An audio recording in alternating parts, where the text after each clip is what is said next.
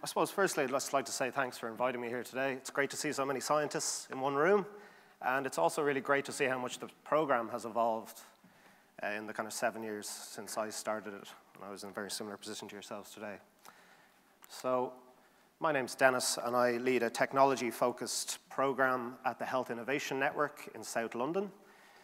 The Health Innovation Network is one of 15 academic health science networks across the country, and our mandate is to speed up the spread of value-adding technology and innovation into healthcare and wider social care organizations as well.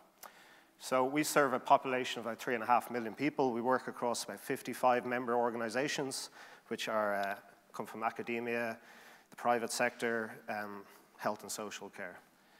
And in terms of what I do specifically, my team really strives to improve the lives of people and patients through bringing in new, innovative, kind of evidence-based solutions into the NHS. An example of one of the programs we have is the Innovation and Technology Payment Program, where we essentially give money out to providers to upgrade to newer equipment that has better evidence behind it. In terms of saving money, we try and tackle that through supporting organizations that we work with to improve their efficiency. And largely our focus is around digital improvement. So a few examples of some of the projects I have underway around trying to improve primary care through e-consultation or moving towards virtual appointments in outpatients clinics. So really support programs and projects like that. We also drive economic growth through working with entrepreneurs within the NHS and working with small to medium-sized enterprise companies that are UK-based and really trying to scale them up and get the value for our patients in the country. Okay, so I'll try and keep this brief, but I just thought I'd go through a little bit of my journey to where I am today.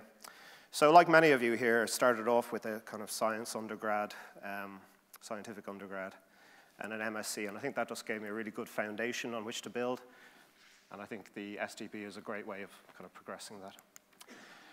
I came here to Edgbaston, actually, when I finished my first MSc. I just lived down the road, and I worked for a medical device company who make advanced hemodynamic monitoring systems. My role there was to act as a product specialist and a trainer, so I ended up going around and seeing probably over 50% of the trusts in London, or sorry, in England and in Wales. And that was a really good experience because it really gave me some real oversight to what the NHS is like as a system. And I think my key reflections are, from the outside, the NHS is a hugely diverse and hugely complex entity, and trying to navigate your way through it can be really painful. It can present loads of challenges, but it also presents loads of opportunities to improve.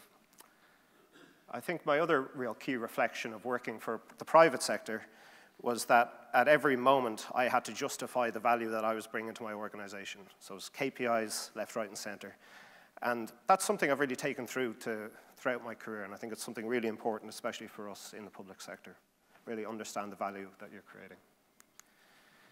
So luckily, I managed to win a place on the scientist training program. I specialize in clinical engineering, and I could probably talk about this for an hour, so I'll just give you a little whistle-stop tour of some of the stuff I've done. So did a lot of techie stuff, built a lot of devices. The device on the screen to the left is a voice recognition switch that I developed for a specific patient in Birmingham that interacted with our home automation system.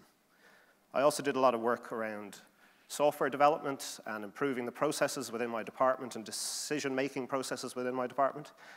But actually, when I kind of reflect back on the STP now, my main memories are all around patients and really working with really good people. So as much as the tech was really interesting and cool, it's the patients that I think I'll remember the most. And I'll share with you just one example of that. So when I started, I was doing technology assessments out in the community, and I spent an afternoon with a gentleman with motor neuron disease, kitting him out with some eye tracking software on his laptop. And we had a great laugh. We had a really good afternoon together, and I walked away very happy with that.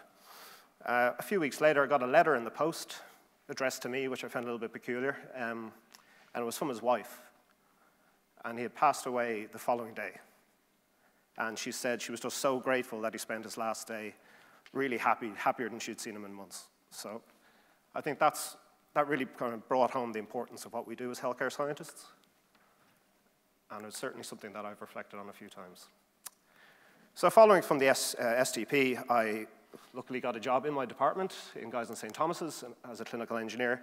And again, I did loads of interesting tech stuff, got really involved in developing medical software, CE marking medical software, all that sort of stuff. So really varied and interesting experience.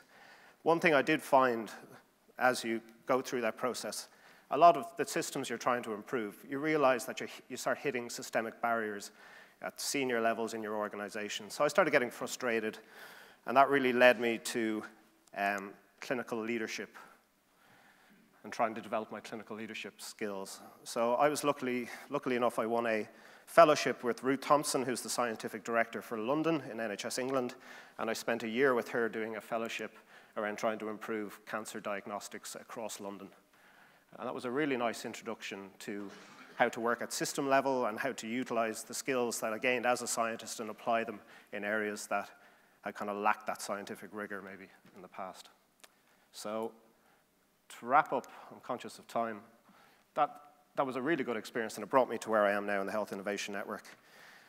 I think I'll share some kind of broad advice with you, but I suppose first of all, just to signpost you to your AHSN, your Academic Health Science Network. As I say, there's 15 of them.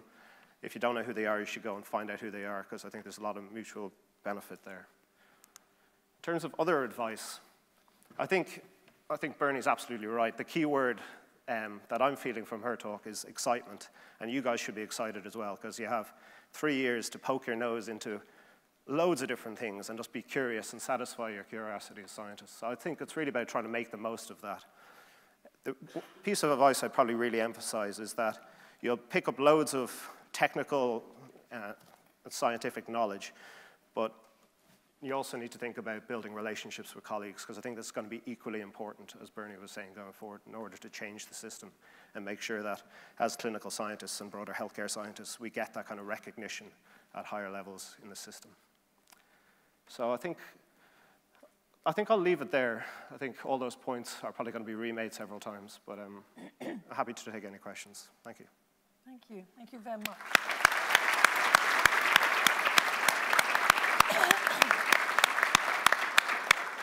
Thanks, Dennis. I mean, Dennis has done incredibly well, and actually I'm very heartened to hear what you're saying, that you understood, because about leadership, about communication. And I can say, as a scientist myself, of many, many years, I didn't appreciate how important it is to communicate. So you're going to learn from the very beginning. It seems a funny thing for us to say and to be laboring on the first day you're all here. But it's a kind of given that you're all good scientists. You wouldn't have got onto this program otherwise. And it's a given that you're interested in science, and it's a given that you want to do well. But what we don't realize as scientists, is what they instill into like our nursing colleagues and our medical colleagues from day one at university, but actually communication and that kind of understanding that you need to lead is unbelievably important, and you would say that. I mean, your examples are very good of that, that you say that. And I thought it was really interesting when you said you met system barriers. Want to give us an example? Sure, yeah. So, I mean, funding is always a key one for us.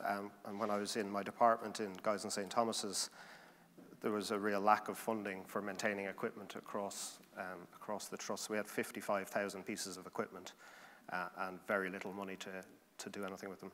So actually trying to build a business case and bring it to our trust executive to say, actually, we need to completely remodel how this is going to be funded.